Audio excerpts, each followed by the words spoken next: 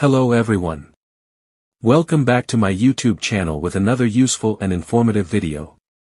iOS 26 beta is out, and like every beta, it comes with some bugs and issues. If your iPhone is acting weird, crashing apps, or lagging badly after the update, don't worry. In this video, I'll show you how to fix common iOS 26 beta bugs quickly and easily. Users are reporting several issues like app crashes, touch not responding properly, iPhone overheating, battery draining fast, lag in system animations, widgets not loading or freezing. Most of these are normal in early betas, but the good news is, there are quick fixes. Start with a simple restart. Believe it or not, this clears temporary glitches. Still laggy? Go to Settings, the General Transfer or Reset iPhone. Reset all settings.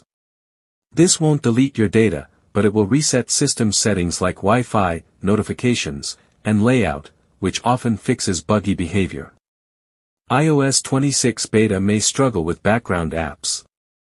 Disable them like this: Settings, General Background App Refresh, turn off for most apps. Also, turn off location services for apps that don't need it. This reduces lag and improves battery life. Apple releases frequent beta updates. If you're on beta 1, update to the latest version, bugs often get fixed fast. Settings, the General Software Update. If it's still unbearable, consider downgrading back to iOS 18 stable. But remember, you'll need a computer and a backup. Help Apple fix these bugs by using the Feedback app. It comes installed automatically in the beta.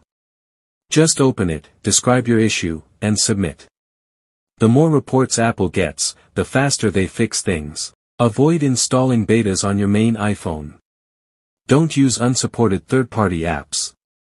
Keep low power mode on if battery is draining fast. And turn off unnecessary notifications. iOS 26 beta is exciting, but it's far from perfect right now. With a few simple fixes, you can make your experience much smoother, or you can wait for a more stable version. If this video helped, drop a like and subscribe for more iOS 26 tips and fixes. And let me know in the comments, what bug are you facing in iOS 26 beta? Thanks for watching, see you in the next video.